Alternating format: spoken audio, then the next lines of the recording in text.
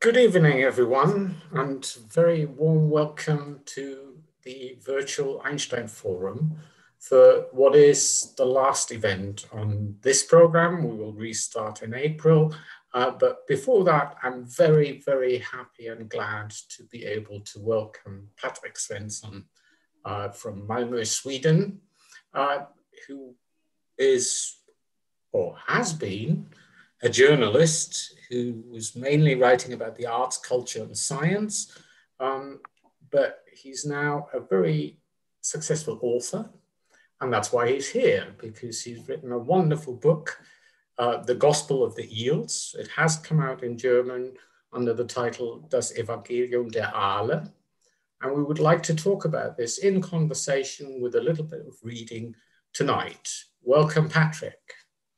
Thank you very much for having me. It's very nice to finally talk to you. Yes, we had this event planned for June last year, but we were prevented from meeting in person by the first wave of the corona pandemic. Unfortunately, the second wave also prevented us from meeting, but one of these days we might just, Patrik. I hope so.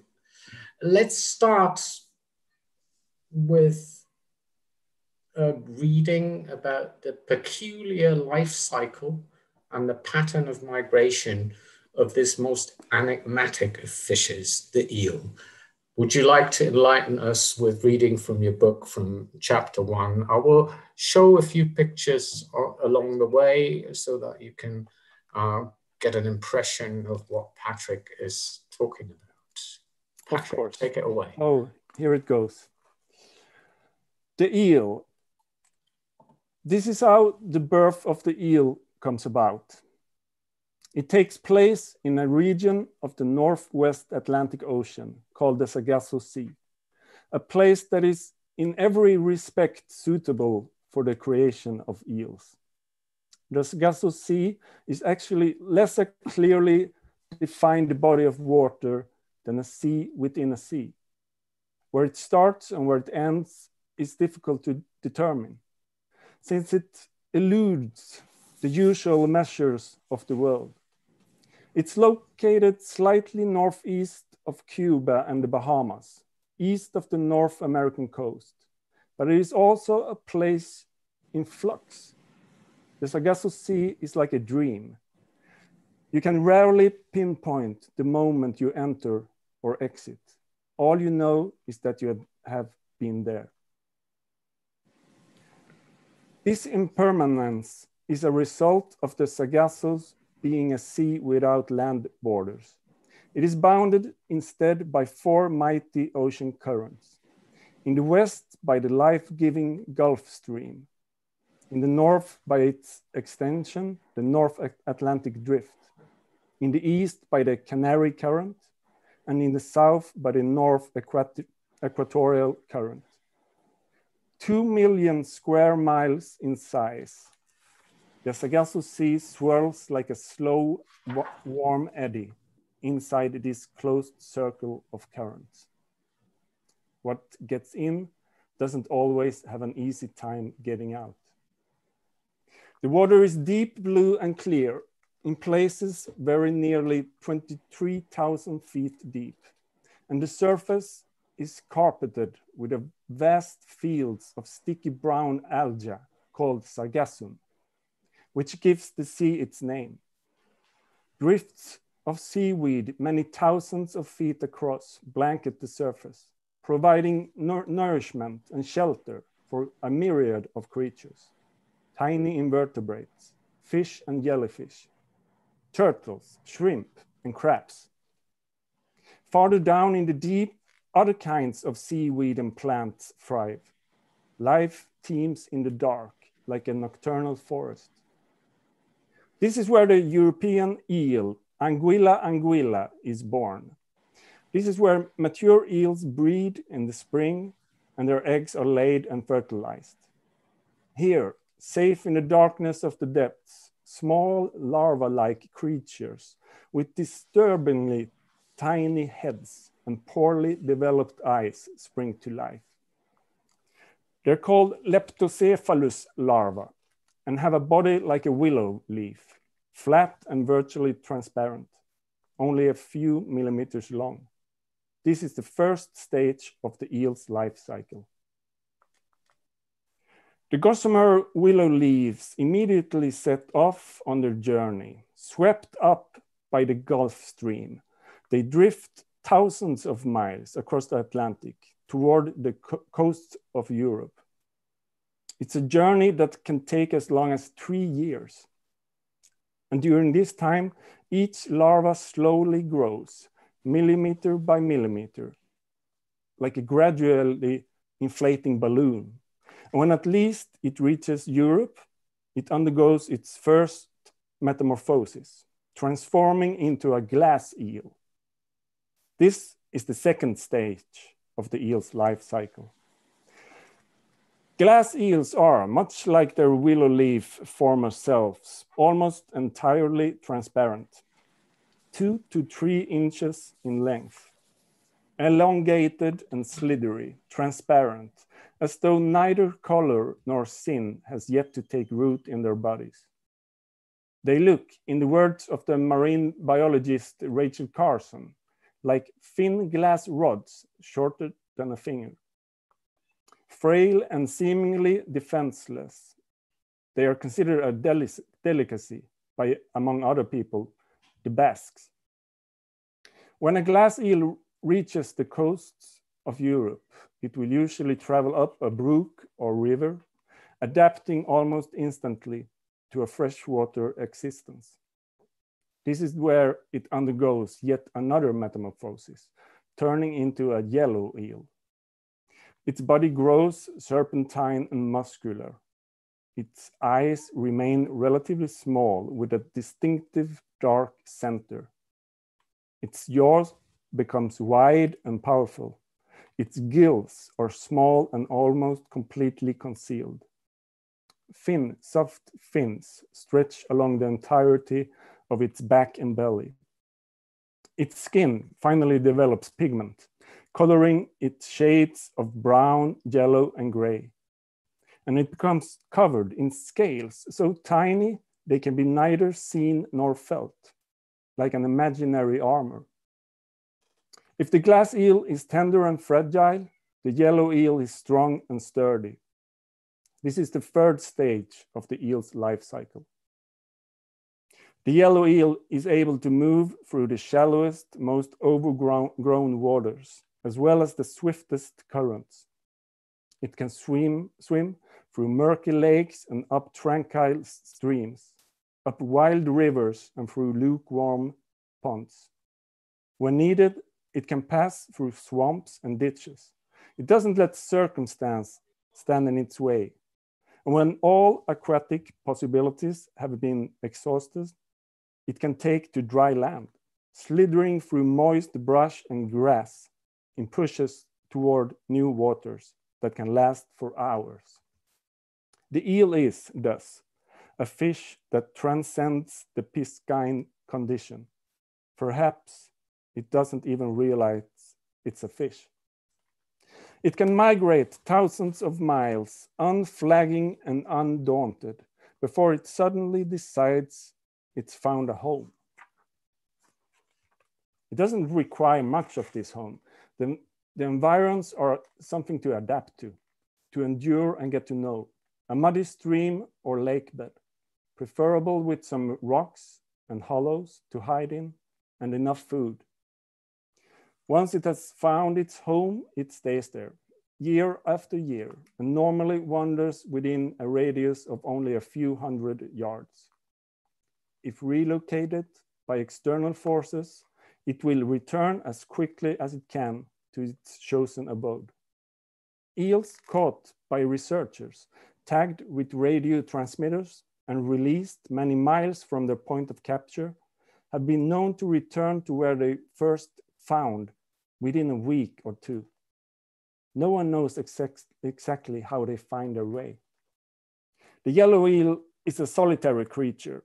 It usually lives out the active phase of its life alone, letting the passing seasons dictate its activities.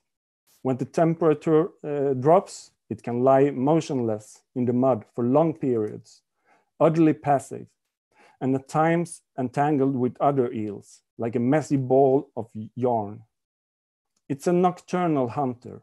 At dusk, it emerges from the sediment and starts looking for food, eating whatever it can find: worms, larvae, frogs, snails, insects, crayfish, fish, as well as mice and baby birds when given the chance. It is not above scavenging. In this way, the eel lives out the greater part of its life in a brownish yellow guise, alternating between activity and hibernation, seemingly lacking any sense of purpose, other than its daily search for food and shelter, as though life was first and foremost about waiting, and its meaning found in the gaps or in the abstract future that can't be brought about by any means other than patience. And it's a long life. An eel that successfully avoids illness and calamity can live for up to 50 years in one place. There are Swedish eels who have made it past 80 in captivity. Myths and legends tell of eels living to 100 or more. When an eel is denied a way to achieve its main purpose in life, procreation, it seems able to live forever, as though it could wait until the end of time. But at some point in its life, usually after 15 to 30 years, a wild eel will suddenly decide to reproduce. What triggers this decision, we may never know, but once it has been made, the eel's tranquil existence ends abruptly, and its life takes on a different character. It starts making its way back to the sea, while undergoing its final metamorphosis. The drab and indeterminate yellowish brown of its skin disappears. Its coloring grows clearer and more distinct. Its back turns black and its sides silver, marked with stripes, as though its entire body changes to reflect its now newfound determination. The yellow eel becomes a silver eel. This is the fourth stage of the eel's life cycle. When autumn rolls out its protective darkness, the silver eel wander back out into the Atlantic and set off toward the Sargasso Sea.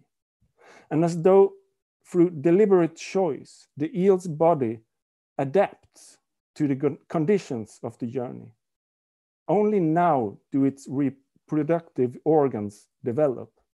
Its fins grow longer and more powerful to help propel it. Its eyes grow larger and turn blue to help it see better in the depths of the ocean. Its digestive system shuts down. Its stomach dissolves. From now on, all the energy it needs will be taken from existing fat reserves.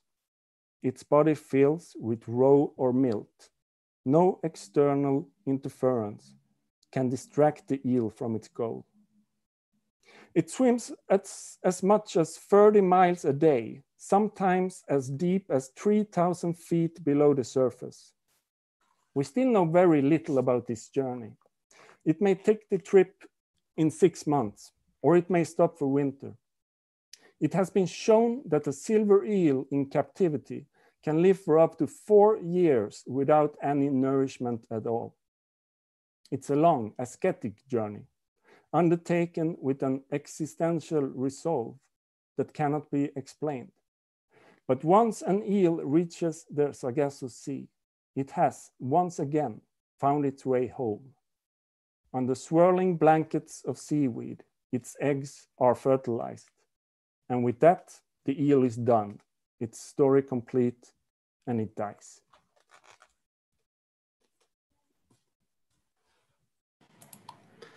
Thank you very much, Patrik, for this first insight in this peculiar animal. And it's not only a peculiar life cycle we're talking about, it's also an enigmatic one. because at least for a long, long period of time, these four stages, these four metamorphoses you talked about, were not known, or at least they were not connected to one another. No one knew that this was the very same species. And in your book, you spend a long time writing about what you call the eel question. And I have to say, I have to admit, not being an expert on the subject, that I never knew there was such a thing as the eel question. But apparently, it has a more than 2,000-year history that people wondered about the eel, and in particular, wondered about the reproduction of the eel, because since these four stages were not connected, no one connected the dots, no one knew where they're breeding. And as you said and informed us, the reproductive organs of the silver eel, the last stage in the life of the eel, only develop on the way to the Sargasso Sea. So if you catch an eel in the fresh waters around Berlin or in Sweden or wherever, you will not be able to find reproductive organs. And that is something that has triggered the great excitement and interest of a great number of people, men and women, I might say, starting off with none other than Aristotle. And you run through a whole cast of characters who were intrigued by this question. Can you enlighten us a little bit more about it, how this eel question led people to be obsessed about science in this way? Yes, I was actually surprised myself while doing the research that of the time and the effort that people have put into trying to understand the eel, and that there actually is there actually is an eel question in natural science that's been around for hundreds of years. And this eel question means that this is a problem that is specifically hard to solve. It's been very hard to understand the eel. It's as you say, it's two reasons mainly. First of all, the metamorphosis, the different life stages it goes through. For a long time, of course, the scientists believed that those different stages were different species. They didn't think that the small larva, the first stage, was the same animal as the yellow eel or silver eel. And the second reason has to, of course, to do with reproduction. How does the eel breed? When you catch an eel in Europe and study it and look for the sexual organs, you won't find any, because it doesn't develop them until they're on the way to the Sargasso Sea. And this was, for a very long time, quite a big thing in the world of natural science. And it started, as you say with Aristotle. He studied a lot of did a lot of studies on the natural world, and he seemed to be especially interested in the eel. If you read his big work, the history of animals, he writes a lot about eels there. And of course, he studied them. He tried to find the sexual organs, and he didn't find any. And he came to the conclusion that the eel doesn't reproduce. Unlike most other animals and fishes, it doesn't reproduce at all. It comes to life out of nothing. Life that suddenly start without no reproduction. He said that eel is born as a small larva out of the mud at the bottom of seas and rivers.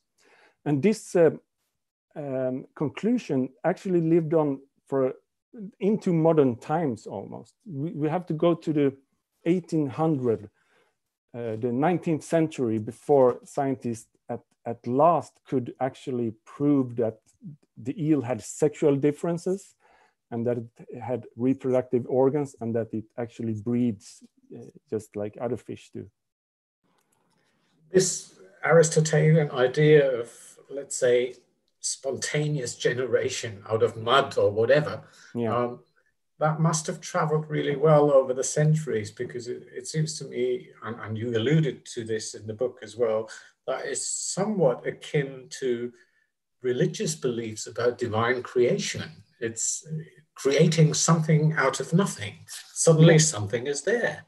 Yeah. And before there was nothing, Yeah. which is weird. But let me get to another one of those silent heroes of your book.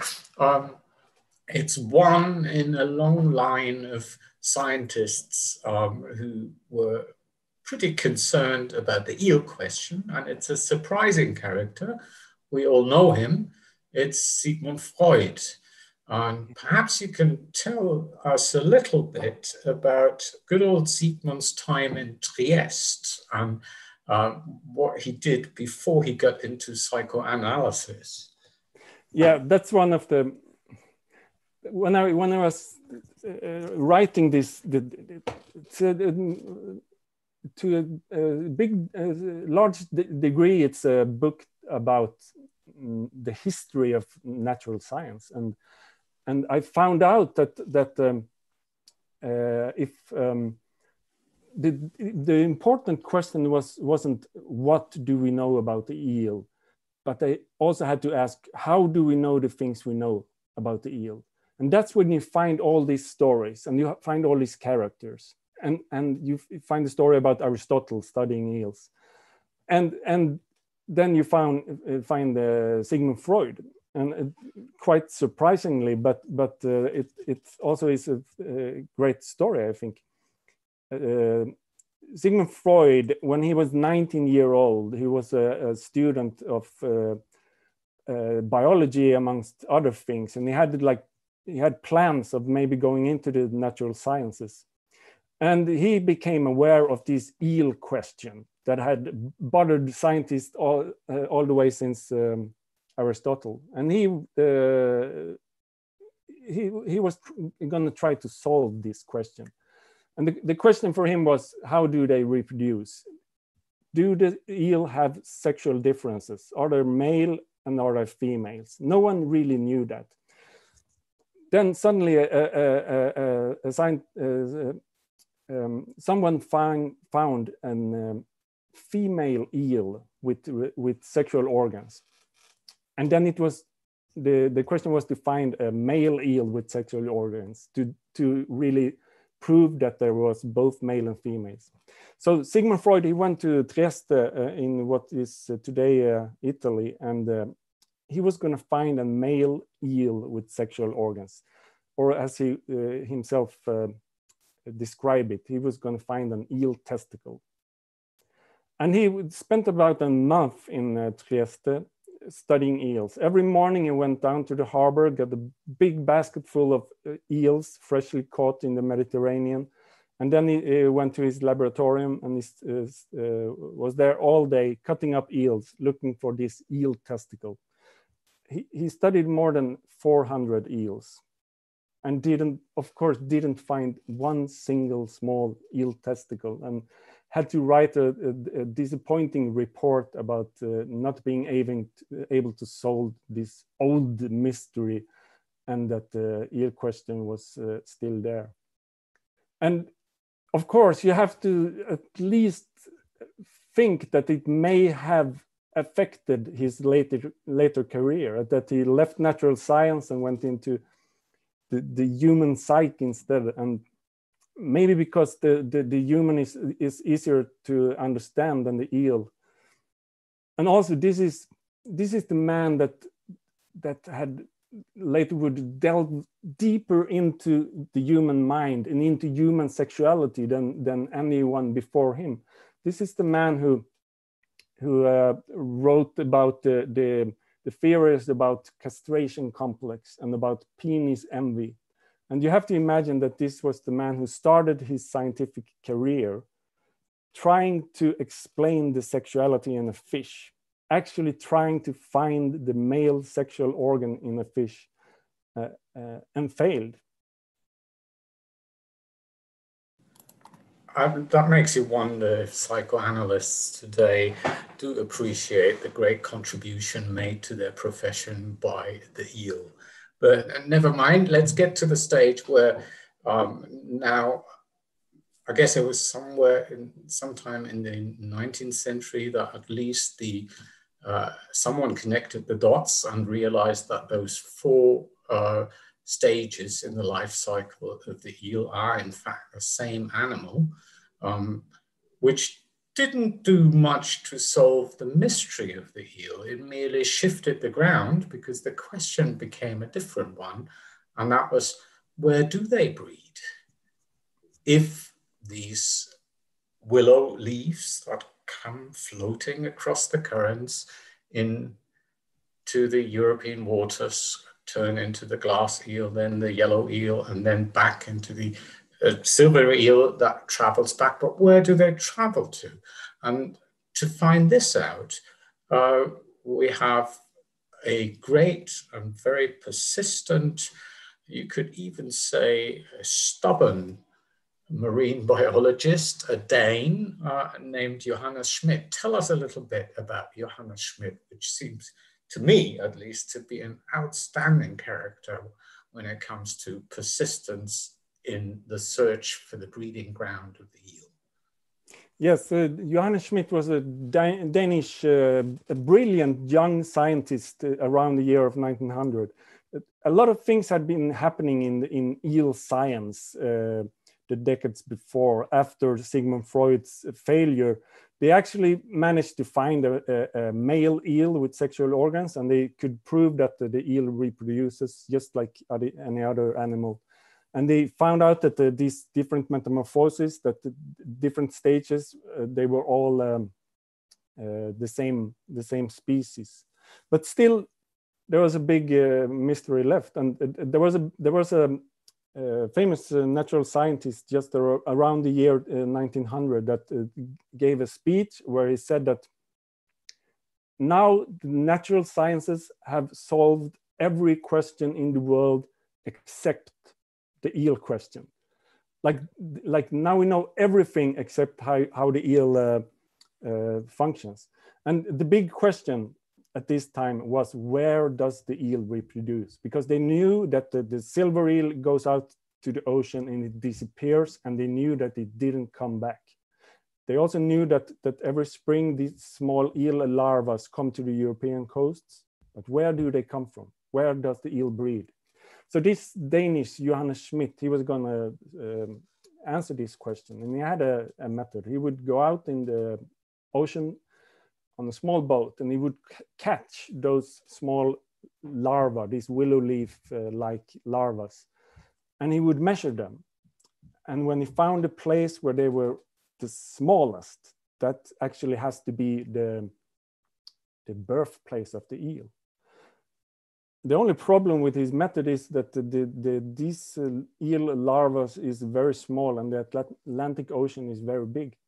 So he started sailing around the European coasts for 7 years. He went on the ocean in 1904, and until 1911, he just sailed around from at the European coast, and he caught a lot of larvae, but they were all quite big. So he understood that he have to, after 7 years, he understood that he have to go further out to sea, further west on the Atlantic Ocean. And when he did this, he actually saw that the larvae were getting smaller. For every mile west he came, the eel larva was smaller. Then, of course, there was the World War that made it very difficult for him to continue his studies, and he had to stay in Copenhagen for a couple of years. But as soon as the war has ended, he was out there again, catching small larvae on the Atlantic Ocean.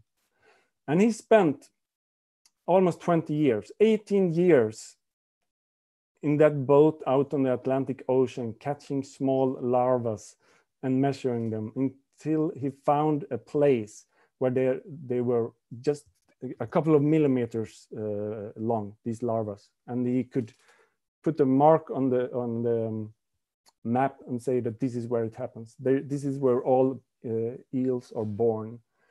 and this was in the Sargasso Sea. And the amazing thing about that story too is that the only thing that Johannes Schmidt found in the Sargasso Sea was these small newly born larvas. And this also tells you something about how science works and how knowledge is produced. When we say that we know that all eels are born in the Sargasso Sea, it's because of Johannes Schmidt and his studies. But the fact is that he never even saw any mature eels in the Sargasso Sea. He never saw them breeding. And still today, no one has ever seen eels breed, and they won't do it in captivity. And the fact is also that no one has even today even seen an eel in the Sargasso Sea, just those small larvae. No one has seen a mature eel in the Sargasso Sea, live or dead. And that makes it almost philosophical, I think, but about how knowledge is produced and how we actually know the things we do, and where exactly is the line between knowledge and what you would call faith. I'm sure we'll come back to that in a little while, but before we do so, I'd like to draw attention to the fact that you're quite right that large parts of your book could be seen as a history of science. On the other hand, you also deliver what is perhaps a cultural history of the eel, in as much as you look at literature. And I wonder, how did the eel get its bad reputation there? It is seen as slimy, ugly, unsavory, or even detestable. And in discussing that, you go through the Holy Scriptures and a lot of literature, from the tin drum to Schaum der Tage, what is it called in English? Which one? The foam of things. It's, I don't get it anymore. To Graham Swift's Waterland. Yeah. It comes back to me in a minute. Yeah. Could you lead us a little bit through this literary history of the eel, how the eel crops up everywhere, and he's not always a savory character? No, I wouldn't say that the eel plays a big part in literary history, but when it shows up in literature or in the arts, it's often as something quite scary figure. I think it's often as a symbol of something unconscious and something that dwells underneath and that we know is there, but doesn't necessarily want to see. And I think this bad reputation that the eel has, it has long traditions, because people thought that eels were eating people, eating dead people, but in modern times, I think actually that Günter Grass has plays a big part in this bad reputation for the eel, because everyone that has read the Tin Drum or seen the movie remembers this scene with the horse's head and the eels. And when I talk to people, even in Sweden, a lot of people bring this scene up with Günter Grass. And the eel is actually playing quite an important role in the Tin Drum, and I would say, just as I said, as a symbol for the unconscious, I think. And you reconnected with Sigmund Freud in this context, with the uncanny. Yeah. But that's that aside. The reputation of the eel is quite different in nature writing. Just like yourself, there are many who are fascinated with the eel's life cycle, and in particular with the mystery of reproduction. And in many cases that overrides this uncanniness of the eel. And your hero, it seems to me, in this context is Rachel Carson. with her book Under the Sea Wind, a famous zoologist, author, and pioneer of the environmentalist movement. And she, as far as your quotes tell us, positively embraces the mystery of the eel, this open question.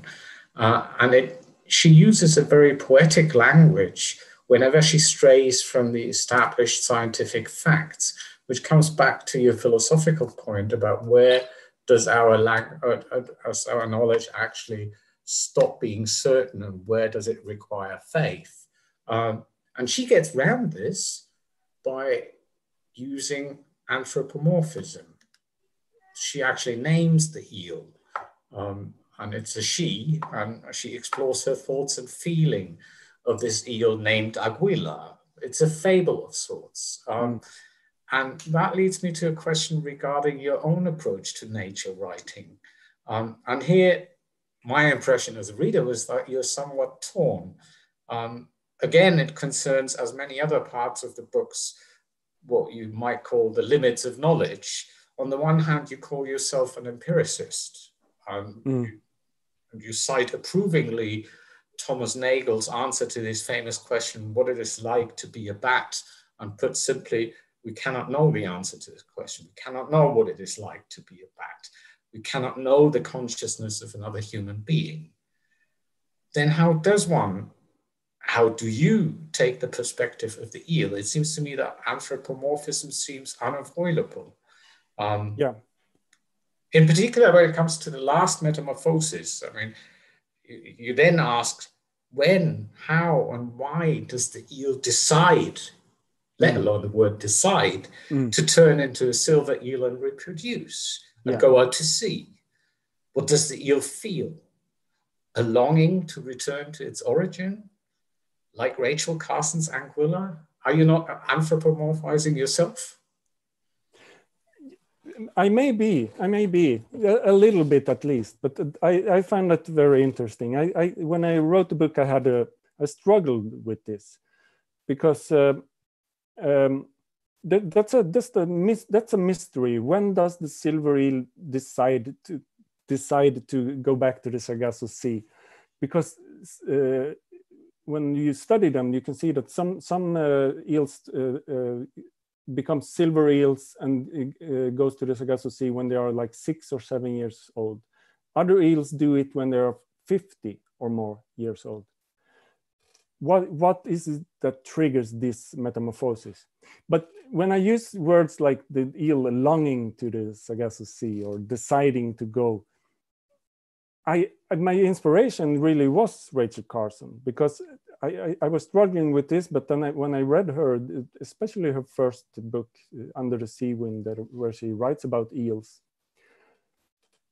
I understood that I truly believe that it's possible to write and be totally scientifically accurate and correct, but still use maybe tools or methods that are more associated with literature or art. And what Rachel Carson does, she gives the animal human emotions and human experiences and uses human concepts. And she actually explained this in a letter she wrote about her first book, that when she said that for example, she wrote about the eel being scared. And she said, I understand that the eel doesn't experience fear in the same way as a human being does. For the fish, it's mainly physical. For the human being, it's mainly psychological. But she says, if we want to really understand the behavior of the animal, we have to use the words that come from the human experience and the human concepts. And I believe that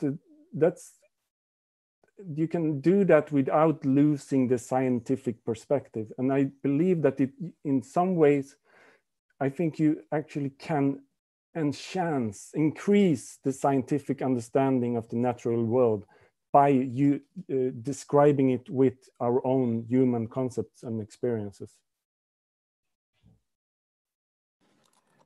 Maybe we have nothing else to go by, actually. Oh, When it comes to, I mean, even the scientific method relies on assumption and has to compensate for blind spots. Not all has been observed with regard to the eel. A mystery remains. And yeah. you have to recount that in some way. So there's, I guess, a residual element of belief involved. However you want to phrase this, this has to be some belief. But what struck me is that we have countless scientists pursuing this quest with such determination. I mean, take again Johannes Schmidt traveling almost 2 decades on the open sea in search of ever smaller willow larva. Mysteries, of course, always entice and are motivating in a sense for the scientific mind. But you still, in your book, you speculated a little bit about a possible answer why Johannes Schmidt was so determined to find the smallest willow leaf ever and to locate the spot where the eel procreates. And your speculation is bordering on the metaphysical, because you get to the point where you ask, a person seeking the origin of something is also seeking his own origin. Yeah. That's a speculation you voice with regard to Johannes Schmidt. Eternal questions, if you like. The search for oneself. Who am I? Where do I come from? Where am I going? And that, now this is a big turnaround. Now that leads me to a feature of your book which we haven't discussed at all. It's the personal dimension, the story of your family, and in particular, the story of your relationship with your father, which also revolves around the eel, with father and son fishing together. But here too, we find on more than one occasion references to both the precarious nature of knowledge. Are my childhood memories correct? Are they accurate? Did my father really go fishing when he was young? As well as to the eternal question of origin, just mentioned, that plays a part in the relationship with your father as well. Who am I? Where do I come from? Where am I going? But these questions not only relate to your father's life, first and foremost, they relate to your father's life, but also to your own life, don't they? Yes. And I think when studying the natural world, I think there's a part of it that always has been about finding your own place in this world. And one thing I discovered when studying the natural science history was that a lot of the people that are central characters in this story of eel science actually have been parentless. They lost their parents at an early age, one of them or both of them. That's regards to Aristotle and Johannes Schmidt and Rachel Carson. And I wanted to write about my own experiences of the eel as a way to get closer to the subject. And when I wrote about that, I had to write about the summer evenings I spent with my dad fishing for eels through all of my childhood. We fished together, always just me and him, late summer nights down by a small river, and these nights became very important to us. It brought us together and connected us in a way and kept us together. So the eel actually played a important part in my relationship with my father. And this would, when writing in these two different stories, the stories about me and my father and my childhood and our relationship, and on the other hand, the scientific story about the eel and the cultural history and the biology and everything. After a while, they started to reflect each other, these two different stories, and maybe not fully intentionally, they became like a mirror for each other. And the book, the story also became a story about trying to find my own origin, trying to find my own Sargasso Sea, trying to understand who my father was and what we had in common and what separated us and where I actually come from and what made me the one I am today. And this,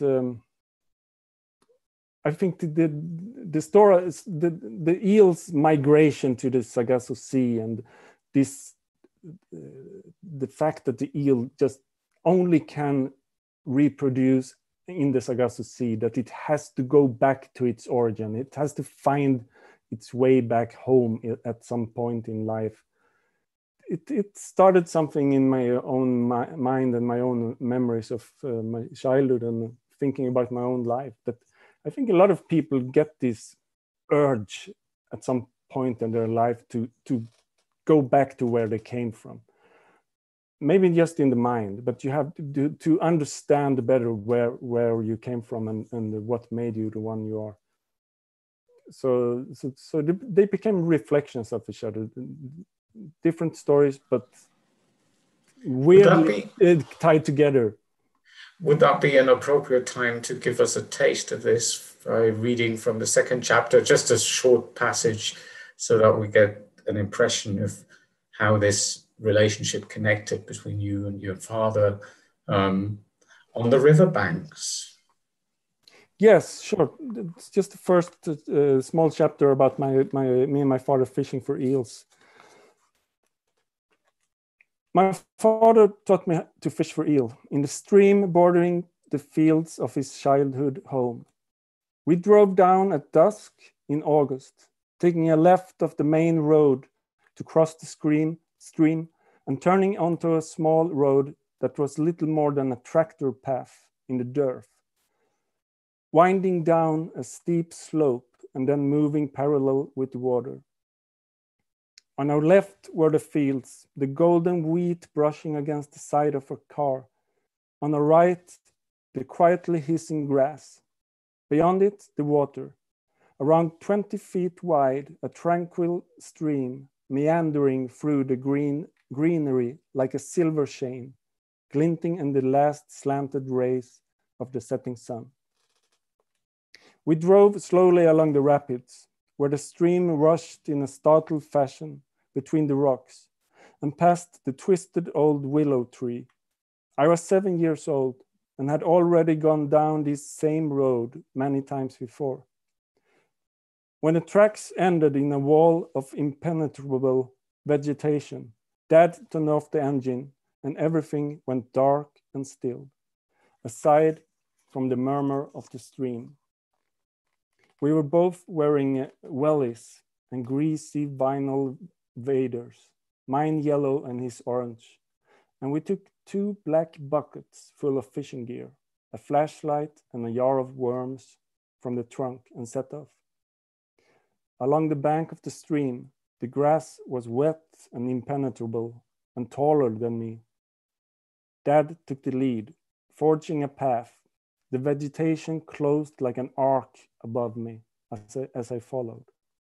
Bats flitted back and forth above the stream, silent, like black punctuation marks against the sky. After 40 yards, Dad stopped and looked around. "This'll do," he said. The bank was steep and muddy. If you missed your step, you ran the risk of falling over and sliding straight into the water. Twilight was already falling. Dad held the grass back with one hand and carefully walked down on a diagonal, then turned around and held his other hand out to me. I took it and followed with same practiced caution. Down by the water's edge, we trampled out a small ledge and set down our buckets. I imitated Dad, who was mutely inspecting the water, following his eyes, imagining I saw what he saw. There was, of course, no way of knowing whether this was a good spot. The water was dark and here and there stands of reeds stuck out of it, waving menacingly. But everything below the surface was hidden from us. We had no way of knowing, but we choose to have faith, as from time to time a person must. Fishing is often about exactly that.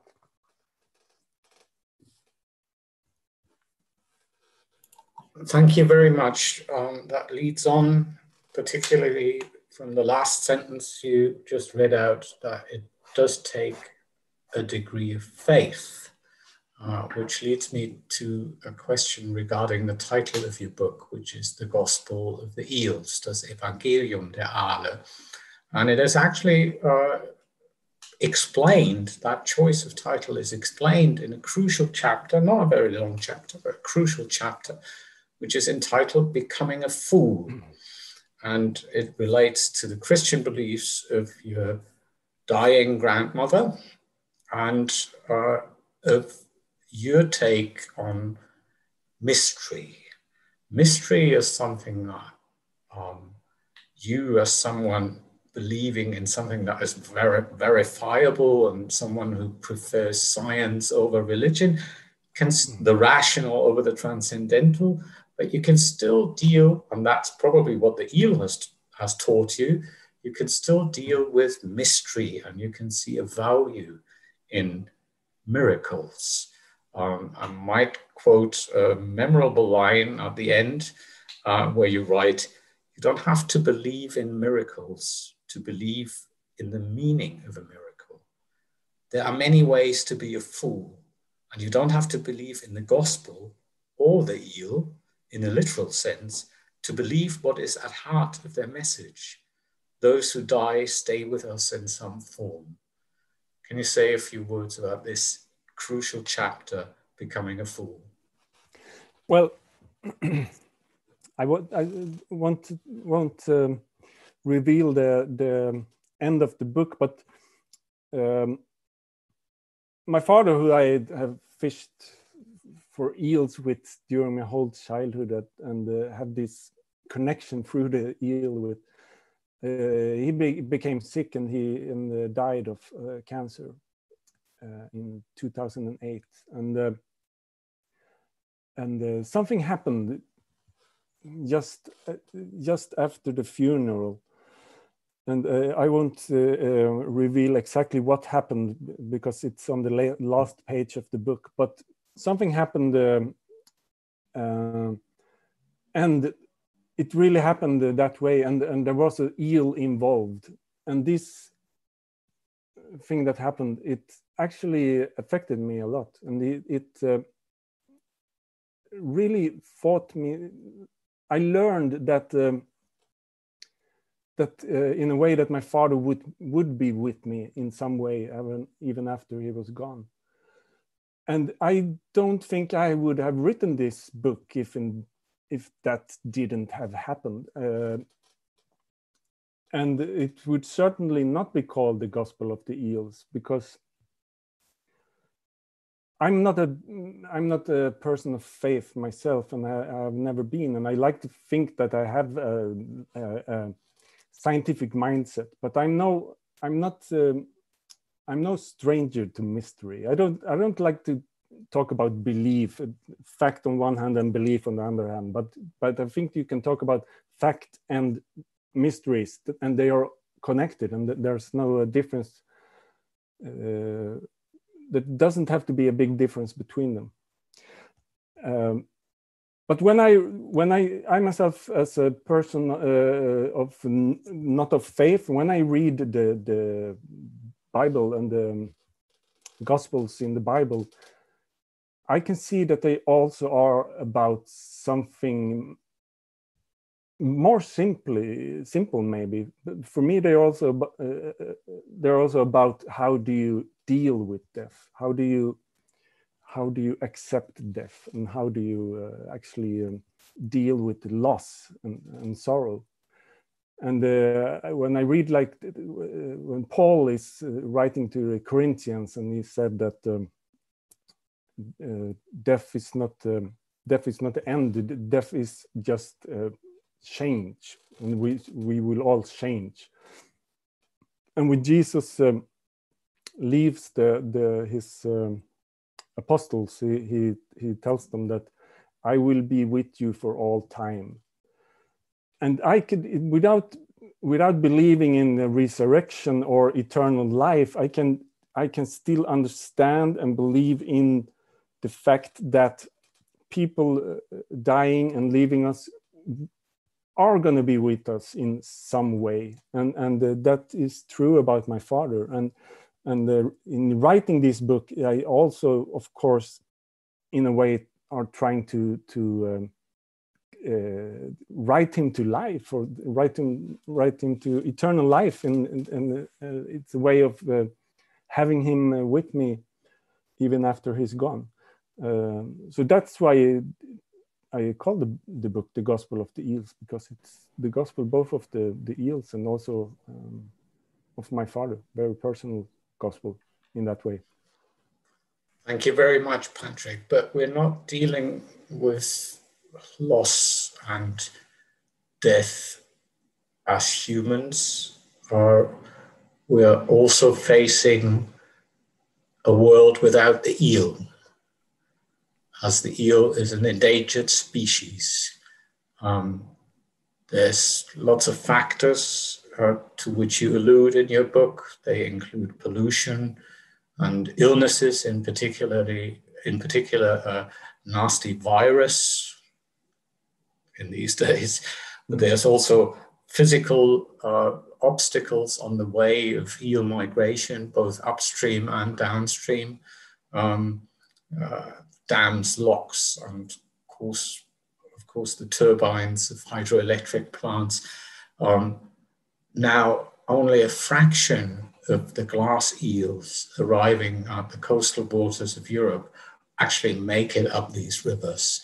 I've just read recently that the Berlin City Council, along with the Brandenburg authorities, have purchased 2 million glass eel from the Spanish coast in order to put them in the river systems and lakes up here, because eel is a delicacy, silver eel is a delicacy around just where we are in Potsdam. But that can't be the solution for all times to actually help the eel across these obstacles. So there's, of course, overfishing, and there's still people who regard the glass eel as a culinary treat. But interesting enough, you in your book also point to cultural and political factors, that the eel is actually something that shapes human identities in certain societies, that the Basques will not stop catching glass eel because that is part of their distinctive identity, which they're ready to defend. And similarly in Northern Ireland. Can you say a few words about these many-folded challenges the poor eel faces now and what we can do to help him? Yes.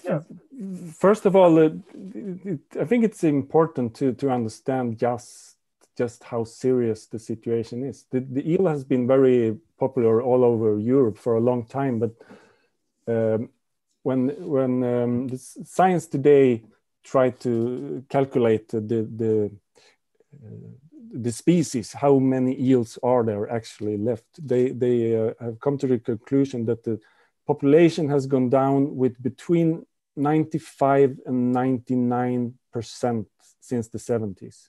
It's very, very dramatical. And that makes the eel, it's listed as critically endangered. That's the most serious category. And it could be actually extinct in our lifetime. And so this is the eel question of today. This is the big eel question for scientists today. Why is the eel disappearing? And we know a lot about this. We know that there are several reasons.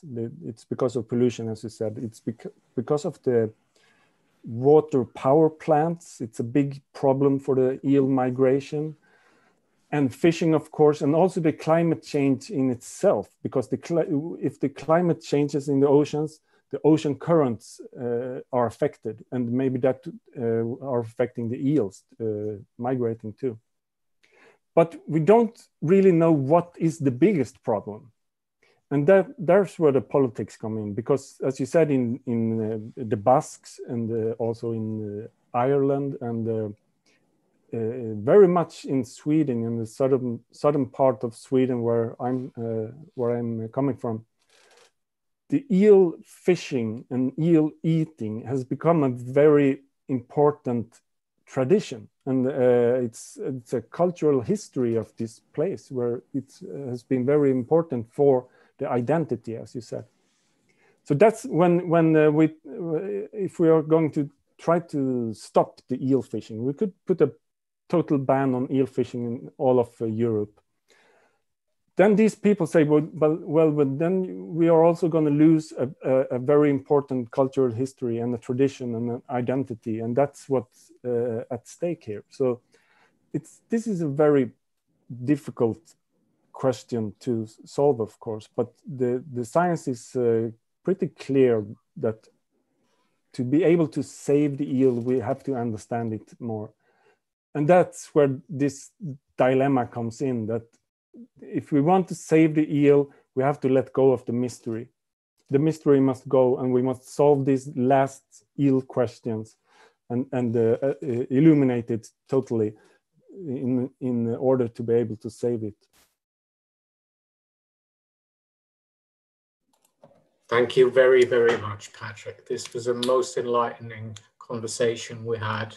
I'm sure that many people will now be rushing to learn more about the eel, and I do sincerely hope that there are ways and means to be found to save the eel for another generation at the very least, so that it wouldn't be in our lifetimes that we see it disappear. And thank you very much for your wonderful words, and I hope to see you soon with a new project, which you alluded to, but not gave away what it is. Thank you very much, Patrik Svensson, and thanks to all of you who listened in. We will be back with the Einstein Forum in mid-April. Look out for more on this channel. Thank you very much. And bye-bye. Bye-bye, Patrik. Thank you very much for having me. Thank you.